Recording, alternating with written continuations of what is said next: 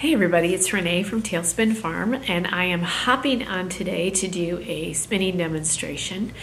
Aaron over at Crafty House of Yarns has asked that I do some Angora yarn spinning with my Monarch, and I thought I'd show that to you today. I am a long-time spinner. I started out on a drop spindle. I was trying to remember what year that was. I think, if I remember right, it was 2005. Somewhere around there, 2004 to 2006 is when I took a drop spindle class. Fell in love with the idea of making my own yarn. I was a crocheter at that point and set out on a mission over the next year to find small acreage fiber animals and get a spinning wheel, which I did. We ended up, I believe in 2007, getting 2 French Angora rabbits, which started our journey, my journey, and I've raised them ever since. And I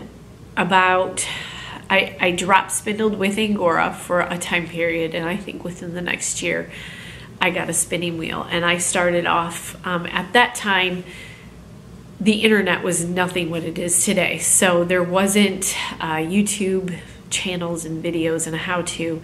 So I am self-taught on my wheel, and at that time there just wasn't the Ashford was all I knew. I knew there were other big names in spinning wheels, but the Ashford one was the one that kept coming up continuously that I could get here easily. And so they are made in New Zealand, I believe. I might be wrong on that, but I think the Ashford comes out of New Zealand. And so I had an Ashford Traveler, and I added an Ashford Kiwi along the way. And so those have been my go-to wheels up until the last couple of years, a few years here, as SpinOluiton has come around. And this fall, I finally got one. So I say all of that to say Angora spinning on this. I did not just hop on this and start spinning my Angora. It is a very different wheel than my Ashford Traveler in a good way. When they say that these are production wheels, they're not kidding. I mean, the spinning on these are just amazing. And so I'm gonna change the angle on the camera and let you see. I am working with my bucket. This is a big bucket of fiber. This is all combed from 2 of my rabbits. They are mother-daughter, about the same color, and so I just combined their fibers. So I'm gonna be working straight from that, and this is all combed off from them, so it is very raw. I didn't even card this. Typically, if I've combed the fiber, I do not card it. I will card the fiber if I clip it, and typically I only clip fibers in the summer. I prefer using combed fiber. So that's how I spin. Again, I am not professionally trained, or I did not take classes to learn how to do this. So the way I spin is the way I spin. It's just how I picked it up. As you can hear in my voice, I am still battling some post side effects of the virus that's going around. So that's why I put off doing these. I've got 3 or 4 videos that I need to make, but I just haven't been feeling up to it lately. I am getting there. So I thought I'd start today with this one and just show you kind of how the Monarch spins up Angora yarn. I got the Monarch wheel because it was recommended to me by Erin at Crafty Housewife Yarns, because I told her I mainly spin Angora yarn. Probably 80% of my spinning is Angora, but I also enjoy getting different fibers or whatever and spinning different things. And so this was the one, the Monarch is what she recommended for the variants of different fibers and different, you know, different spin on all of them. I am working on Spin Her Free for the month of January. It's a oh, we're collecting money, or they're trying to get money for this. It's a spin along for Spin Her Free. And so I've been working on different yarns that I am working on. I've got this one, which is this is one strand of alpaca and one strand of, and it slipped my mind, it was the January braid for Crafty Housewife Yarns, and it'll come to me in a minute. But so this was one of them, and I had to chuckle when I was doing this because I am infamous for overpacking my bobbins. That's my Ashford Traveler has a 2-ounce bobbin. I upgraded the bobbin in this. I think this is the 8-ounce, and then I got, did I get the 8 and the 16-ounce bobbins? So I have the 16-ounce spinning. Sorry, my brain is not functioning the way it did previously. So I have both the 8 ounces and the 16 ounce, and I'm like, oh no, I don't need that bigger bobbin. I can just, you know, get it all on here. I chock full this bobbin. So I was laughing at myself the other day because back to my old tricks. But next time I know that I will put the new, the different bobbin and the head on this wheel to get the bigger bobbin. So this turned out really beautiful. And then also I did, and this is the Nitty Knotty for my wheel. And I also did this. So these two skeins are ready to be soaked and skeined up. So I need to pull those off today too. So I'm gonna pause this, I'm gonna switch so you guys can see what I'm doing, and I'll be right back.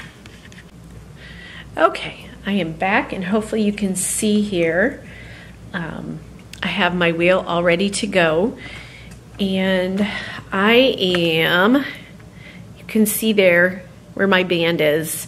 I have this band is on the second notch of the whirl, and then my tension over here is pretty tight. So I am almost, I have a little tension knob back over here, and that is almost completely tightened down, not quite. So I'm on the second ring of my whirl, and that tension is tight. So that is how I'm spinning today. The one thing I get in trouble with this wheel, and probably all the SpinOluiton wheels, is it is so easy to spin that I get going really quickly, and then I end up overspinning my yarn. So I'm working on that. I just have to concentrate a little bit harder. It's not a bad problem to have, because again, these skeins that I put together this week, I am doing entire skeins within a short period of time. Before I forget, I wanted to show you this too. My daughter-in-law made this beautiful shawl. She dyed all the yarn for it and made it for me for Christmas, and I'm just loving it today because it's like 5 degrees in Michigan, so I am toasty warm. This is a Tony Lipsy pattern, TLC Yarn Crafts. I cannot remember the name of it, but you can find it. It's a triangular shawl, and it is just gorgeous, and the yarn she dyed, my daughter-in-law dyed, turned out beautiful too, so I love all these colors. So I wanted to mention that too in case anybody asks. So let's see, hopefully I think you're close enough you can see. I take my carded fiber, and I never know which way this is going to come out, inverted or not, when you watch it, but I hold the fiber in my left hand and I spin with my right. I feel like that is left-handed knitting, but this is just how I'm sorry, left-handed spinning. I've watched other people do it and they're doing it opposite, but again, you never know if the camera's been inverted and it just flips it that way or what it is. So I hold the fiber in my hand, and again, this is just combed fiber, and I get my wheel started, and I'm gonna have, you can see here, I've got some fiber sticking out, so I just kind of put these at an angle here and get the twist started. I am spinning this Angora a little bit thicker, and thicker than I think most people typically think of spun Angora as very. Okay, so my battery died, of course, right in the middle of that. And I think what I was saying is that I just have to be cautious with my feet pedaling, because the SpinOluiton wheels are really amazing wheels. They're fast. You can see that I am just working my two hands together and straightening out the fibers as I pull them along. And this isn't a really thick yarn, but it's, or thick, this will be a single ply, but it is a little bit more than what I would typically spin Angora at. And I just work through the fiber in my hands, and the wheel does the rest for me.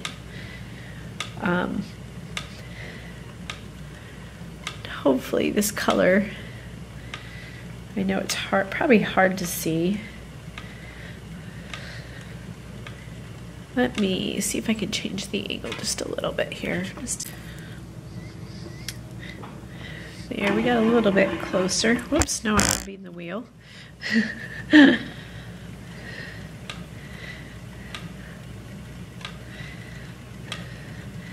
And my hands work together. Again, my left hand I don't let anything out of my left hand that I don't want to go into my right hand. I am working the two fingers together and just spinning away. So hopefully that gives you an idea of how quick and easy spinning even Angora. Angora is considered a luxury fiber. It's very slick, and people struggle with spinning it. Again, I started drop spindling, and that's what I had, and that's what I used, and I just haven't had issues. Although, like I said, when I first got this wheel, I had to slow down and adjust tensions and things like that, and adjust my belt on my whirl to make sure I was not overspinning this. And when you get to clumps, I just kind of work those through with my fingers. And that's it. So you can see here, nice and consistent. Move you up a little bit more. Nice and consistent and spun. And with these big bobbins, definitely do not want to see me that close. With these big bobbins, you can fit a ton of Angora on these. So I have right now, I've been grooming, and I have multiple containers like this. This is just a peanut butter bucket. It works well because it has a lid. Angora tends to do this fly away thing, so that's why I like keeping that in the buckets with lids. So I have quite a bit of Angora right now to spin. I am guessing I am probably close to 10 ounces. And if you've not seen Angora, that should be a video I do, because Angora is super lightweight. And so when you get 5 or 10 ounces of Angora, I have 2 baskets downstairs that are like this big. So it is a lot of fiber. So I will be working on that here the next couple weeks to get all that done, because I am continuously grooming every week with my rabbits, and so I'm getting more and more every day. So I hope that video was helpful. If you have any questions, just pop them down below in the comment box, and I'll be glad to answer those for you. I hope this helped you to see how different fibers can be spun and how amazing these wheels really are. I hope you guys all have a fantastic day. Thanks for watching. Bye.